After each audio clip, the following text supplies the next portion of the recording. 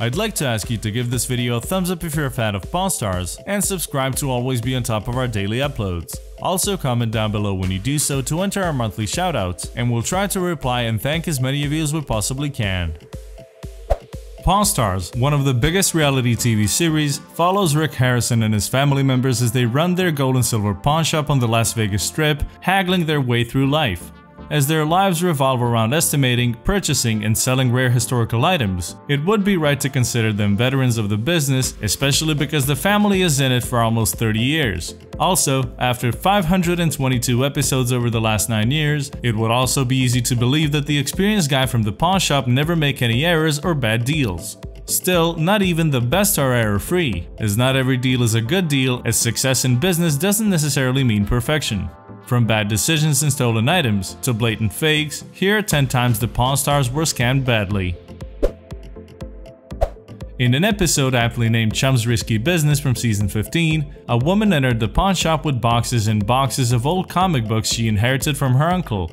All the comic books she doesn't know anything about were handed down to her, and she was looking to sell them, certain there's something valuable in the pile. Judging by the prices on them, Chumlee concluded they date from 70s or 80s, the period also known as the Bronze Age of comics. Without asking for a second opinion, Chumlee started haggling.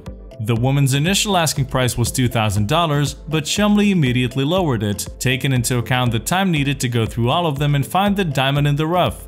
He offered her $50 per box, which summed up to $350, but they eventually struck a deal at $500, with Chum saying that life is about chances and sometimes you just gotta take them. Unfortunately, when an expert checked the comics out, it turned out that this wasn't the right chance to take, as he said that the comics would sell for about $200 if the Pawn Stars were lucky. You spent $500 on some comic books I'll be lucky to get like 180 bucks out of, and 7 boxes of the recyclable paper. Back in season 8, a studio musician called Vic Flick came to the Pawn Stars to sell a 1961 Fender Stratocaster. The guitar fascinated Rick from the get-go, as he recalled his early childhood memories of watching legendary Jimi Hendrix playing the iconic guitar. Apparently the guitar model had some history since Leo Fender, the inventor, came up with it in 1954, and it hasn't changed much throughout the years.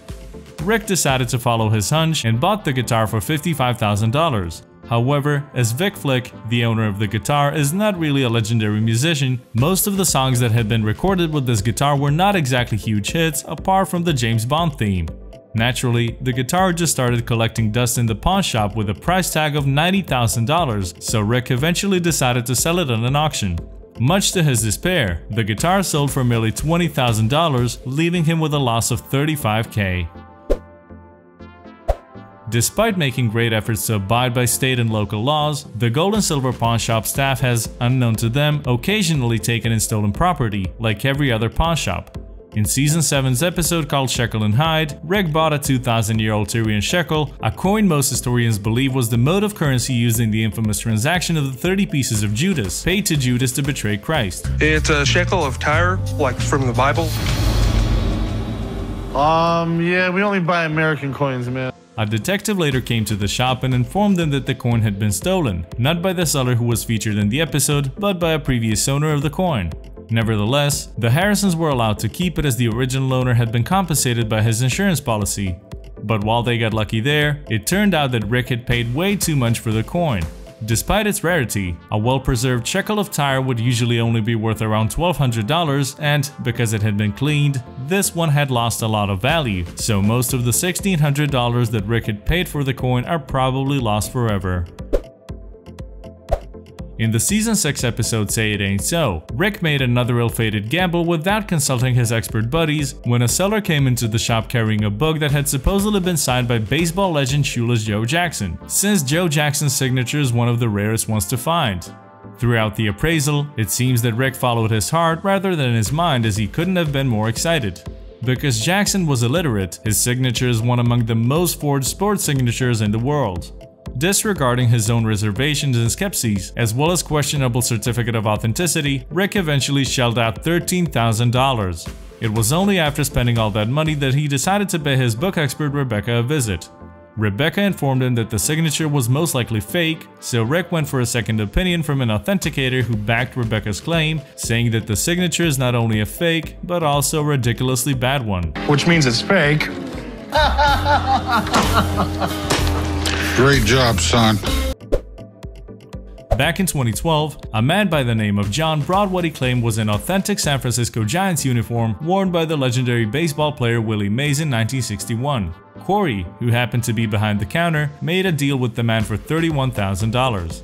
The uniform included all the key details, the woolen flannel materials, a Spalding label, and the stitching of Mays' name, as well as his uniform number and measurements. However, one thing about the uniform seemed off, and even Chumlee noticed it.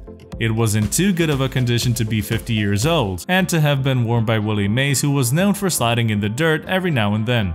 Even though the seller didn't provide a certificate of authenticity, Corey decided to go for it.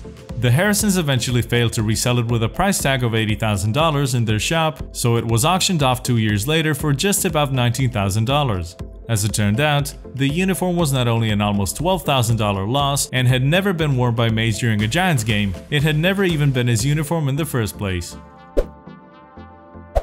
In Corey's big play from Season 5, an elderly man came to the shop with a Wells Fargo strongbox from the 19th century.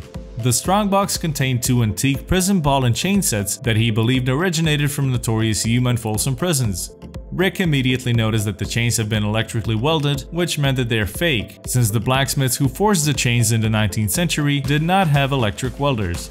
The balls that the man brought were fake as well, since they had names of the prisons on them, which wasn't the practice back in the day. The owner immediately got pretty defensive, but despite this and his own obvious doubts about the item's authenticity, he decided to buy the box for $450, probably hoping to make at least some profit. His plans came to a halt with the arrival of expert Mark the Beard of Knowledge Hall Patton, who called the box a complete piece of fantasy, and told Rick that it was one of the most faked items out there. You would think that by the time Season 4 was filmed, the Harrisons would have learned that Chumlee should never, under any circumstances, be left alone and without supervision.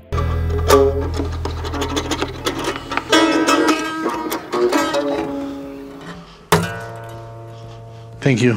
Even though more often than not he seems to be the scapegoat when something goes wrong at the shop, it is mostly well deserved.